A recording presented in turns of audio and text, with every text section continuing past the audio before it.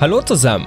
Habt ihr euch jemals Gedanken darüber gemacht, wo die ärmsten Menschen der Welt leben und wo man den reichsten Mann der Welt begegnen kann? Wenn ihr es nicht wisst, dann habt ihr gut daran getan, dass ihr dieses Video angeklickt habt, denn genau darum geht es heute. In unserem heutigen Video haben wir eine Liste von vielen berühmten Menschen vorbereitet, die wir in aufsteigender Reihenfolge, also von den ärmsten bis hin zu den reichsten, angeordnet haben. Lasst uns loslegen! Wir fangen mit etwas Großem an. Es ist sicherlich allen bekannt, dass sich die ärmsten Länder der Welt auf dem afrikanischen Kontinent befinden. Mehr als die Hälfte der 54 afrikanischen Staaten lebt hinter der Armutsgrenze, aber die Zentralafrikanische Republik gilt als das ärmste Land der Welt. Obwohl das Land über immense Naturressourcen verfügt, findet dort ein fortwährender Kampf um die Macht statt, während die Bevölkerung im Elend vegetiert. Das Bruttoinlandsprodukt pro Kopf beträgt ungefähr 400 US-Dollar. Das genaue Gegenteil stellt das kleine Emirat Katar dar, das auf der arabischen Halbinsel liegt. Dort ist der Anteil der Bevölkerung, die hinter der Armutsgrenze leben, gleich 0.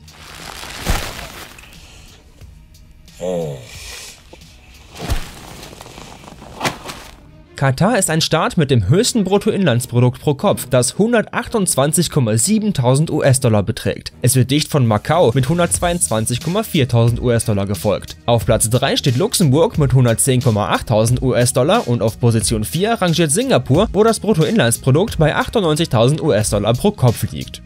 Nun gehen wir von Ländern zu Personen über und versuchen einzuschätzen, wie groß die Kapitale der wohlhabendsten Menschen der Erde sind. Wir beginnen mit einer vergleichsweise jungen Branche, in der man ein paar Millionen Dollar an einem einzigen Tag verdienen kann. Wir meinen das Bloggertum. Die bekanntesten Webblogger können an einem Tag 10 oder sogar Hunderttausende von Dollar verdienen und ihr Vermögen wächst rasant. Ryan Haiger konnte inzwischen 2 Millionen Dollar anhäufen. Etwas mehr verdiente Jenna Marbles, nämlich 5 Millionen Dollar. Das Vermögen von Logan Paul beträgt 14 Millionen Dollar und das von Casey Neistat von 25 Millionen Dollar. Angeführt wird die Liste der reichsten Blogger der Welt von PewDiePie, dessen Vermögen bei 50 Millionen US-Dollar liegt.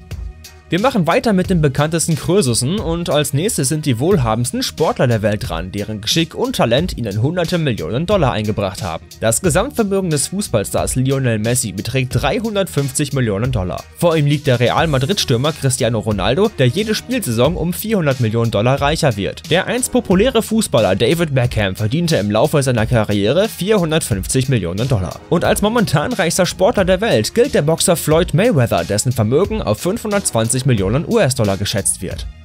Ist euch aufgefallen, welche luxuriösen Leben manche Rapper führen? Sie sind von Kopf bis Fuß mit Diamanten bedeckt und zwar nicht nur in ihren Musikvideos, sondern auch im realen Leben. Das liegt daran, dass ihre Vermögen mit dem Haushalt eines kleinen europäischen Staates vergleichbar sind. Also, die Rangliste der reichsten Rapper der Welt sieht folgendermaßen aus. Auf Platz 3 rangiert Dr. Dre mit einem Vermögen von 770 Millionen US-Dollar. Vor ihm steht P. Diddy mit einem Vermögen von 824 Millionen Dollar. Und Platz 1 geht an Jay-Z, dessen Vermögen einige Schätzungen zufolge auf fast 900 Millionen US-Dollar beläuft. Schauspieler verdienen etwas weniger, was sie nicht daran hindert, ihre Sparschweine mit Millionen von Dollar zu füttern. Tom Cruise verdiente im Laufe seiner Karriere 560 Millionen Dollar. Etwas mehr beträgt das Vermögen, nein, weder von Leonardo DiCaprio noch von Hollywood-Liebling Johnny Depp. Auf Platz 2 liegt der Bollywood-Star Shah Rukh Khan. Ihr habt möglicherweise nie von ihm gehört, aber sein Vermögen beträgt umgerechnet 600 Millionen Dollar. Aufgrund dieser Tatsache gilt er als einer der reichsten Schauspieler der Welt. Doch Platz 1 auf der Liste der talentiertesten Meister der Schauspielkunst gehört Jerry Seinfeld. Sein Gesamtvermögen wird auf 820 Millionen US-Dollar geschätzt.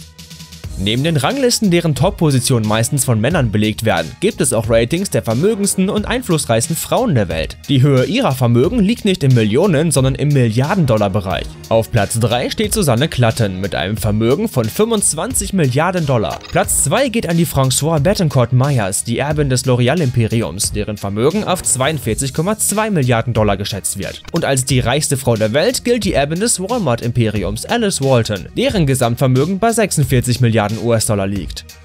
Als Rapper, Sänger oder Komponist kann man in der Musikindustrie unglaubliche Summen verdienen. Aber die DJs, die Millionen Dollar pro Auftritt verdienen, bleiben ihnen auf den Fersen. So hat das Projekt Skrillex in einem Jahr 30 Millionen Dollar eingebracht und The Chainsmokers 38 Millionen Dollar. Das Jahreseinkommen von DJ Tiesto betrug 39 Millionen Dollar. Und als erfolgreichster von allen entpuppte sich Calvin Harris, der jährlich um ganze 48,5 Millionen US-Dollar schwerer wird. Denkt ihr immer noch, dass es kinderleicht sei, Schallplatten zu drehen? Die schönsten Frauen der Welt können auch die reichsten Frauen der Welt sein. Die Rangliste der erfolgreichsten Models ist in ständiger Veränderung begriffen, da man bei der Einschätzung ihrer Vermögen meistens von ihrem Jahreseinkommen ausgeht. Doch als die reichsten weltweit gelten nach wie vor Kendall Jenner mit einem Vermögen von 200 Millionen $, die schöne Adriana Lima mit ihren 250 Millionen $, und die üblichen Inhaber der Top-Position auf der Liste der reichsten und schönsten der Welt, das brasilianische Supermodel Gisele Bündchen, dessen Kapital sich schätzungsweise auf 360 Millionen $ beläuft. Also, Schönheit macht nicht nur mächtig, sondern auch steinreich. Und jetzt eine kleine Frage. Wisst ihr, wie der Mann heißt, der das größte Vermögen aller Zeiten besaß? Ihr werdet bestimmt nie darauf kommen. Sein Name ist Mansa Musa und er war im Mittelalter König des afrikanischen Staates Mali. Ja, genau dort, wo inzwischen die ärmsten Menschen der Erde leben. Das ist die bittere Ironie des Schicksals, liebe Freunde. Sein Vermögen betrug umgerechnet 400 Milliarden $. Es ist fast um 300 Milliarden mehr als das des aktuellen Inhabers des Titels des reichsten Menschen der Welt, Jeff Bezos, den Gründer und Präsidenten von Amazon. Apropos Amazon, die amerikanische Zeitschrift Forbes hat eine Rangliste der teuersten Marken der Welt zusammengestellt, in der Amazon alles andere als eine schlechte Platzierung erhielt. Der Wert dieser Marke wurde von Experten auf 70,9 Milliarden US-Dollar geschätzt. Als etwas teurer erwies sich Facebook mit 94,8 Milliarden US-Dollar. Auf Platz 3 landete Microsoft, dessen Börsenwert auf 104 Milliarden US-Dollar anstieg. Auf Platz 2 liegt Google, dessen Börsenwert sich auf 132,1 Milliarden $, beläuft. Und Platz 1 hat, wie ihr wahrscheinlich schon erraten habt, Apple, dessen Marktwert bei 182,8 Milliarden US-Dollar liegt. Die Apple-Produkte werden wahrscheinlich noch lange marktführend sein, wodurch der Marktwert weiter ansteigen dürfte. Wir machen aber weiter. Wenn allein die Marke ein ganzes Vermögen wert ist, wie viel Geld haben ihre Gründer? Das werden wir gleich erfahren, denn als nächstes sind die reichsten Unternehmer der Moderne dran. Wir beginnen mit Elon Musk, dem Gründer des Unternehmens SpaceX. Sein Vermögen, das Tag ein, Tag aus immer größer wird auf 19,9 Milliarden US-Dollar geschätzt. Denn Musk hat unglaublich viele innovative Ideen. Vor ihm steht der Gründer von Facebook, Mark Zuckerberg, mit einem Vermögen von 84 Milliarden $. Und der einst reichste Mann der Welt, Bill Gates, rangiert mittlerweile auf Platz 2, da sein Vermögen bei 90 Milliarden US-Dollar liegt. Aber wer ist der aktuell reichste Mensch der Welt? Falls ihr euch das Video aufmerksam angeschaut habt, dann wisst ihr bereits, wer das ist. Denn seinen Namen haben wir bereits genannt. Das ist Jeff Bezos, der Gründer von Amazon, der ein Vermögen von 112 Milliarden $ besitzt. Das ist ein Mann, der sich nicht nur das weltweit größte Vermögen, sondern auch die größte Anzahl von Neidern zugelegt hat. Ist es euch aufgefallen, dass die meisten Reichen aus den USA kommen? Wir dachten, dass es vielleicht an einer besonderen Erfolgsaura liegen könnte, bevor wir uns die Liste der asiatischen Tycoons angesehen haben. Und wisst ihr was? Wir stellen fest, dass sie den amerikanischen Superreichen in nichts nahestehen. Den dritten Platz auf der Liste der reichsten asiatischen Geschäftsmänner belegte der Unternehmer Wang Jianlin mit einem Vermögen von 33 Milliarden $. Etwas höher ist der bekannte Gründer von Alibaba, Jack Ma, platziert, dessen Vermögen auf 39 Milliarden $ geschätzt wird. Angeführt wird die Liste von Ma Huateng, dessen Vermögensquelle das Internetunternehmen Tencent darstellt, das ihm zu einem Vermögen von 45,3 Milliarden $ verholfen hat. Asien steckt also nicht nur voller uralter Geheimnisse, sondern, wie man sieht, auch moderner Milliardäre. Nun wieder zurück zum Filmgeschäft. Das Vermögen des reichsten Filmregisseurs der Welt wird auf 5 Milliarden US-Dollar geschätzt. Und das ist nicht der berühmte James Cameron, denn er hat nur 700 Millionen $ auf dem Konto. Und sogar nicht der weltweit bekannte Steven Spielberg, dessen Kapital bei etwa 3,6 Milliarden $ liegt. Wir sprechen über George Lucas, der es schaffte, im Laufe seiner Karriere 5,2 Milliarden $ zu verdienen. Den größten Teil seiner Einnahmen brachte ihm die Filmreihe Star Wars ein. Für dieses glänzende Filmmeisterwerk hat der Regisseur viele Auszeichnungen und selbstverständlich viele Millionen $ bekommen. Erfolgreiche Streifen sorgen für enorme Verleiheinnahmen, aber man kann auch viel verdienen, indem man seine eigenen Bücher verkauft. Das wissen ganz genau die reichsten Schriftsteller aller Zeiten, zu denen Stephen King mit einem Vermögen von 400 Millionen $, Candy Spelling mit ihren 600 Millionen $ und die reichste Schriftstellerin der Welt, Joanne Rowling, gehören. Der geschätzte Erlös aus dem Verkauf des Buches über den Jungen, der überlebt hat, betrug sage und schreibe 1 Milliarde $.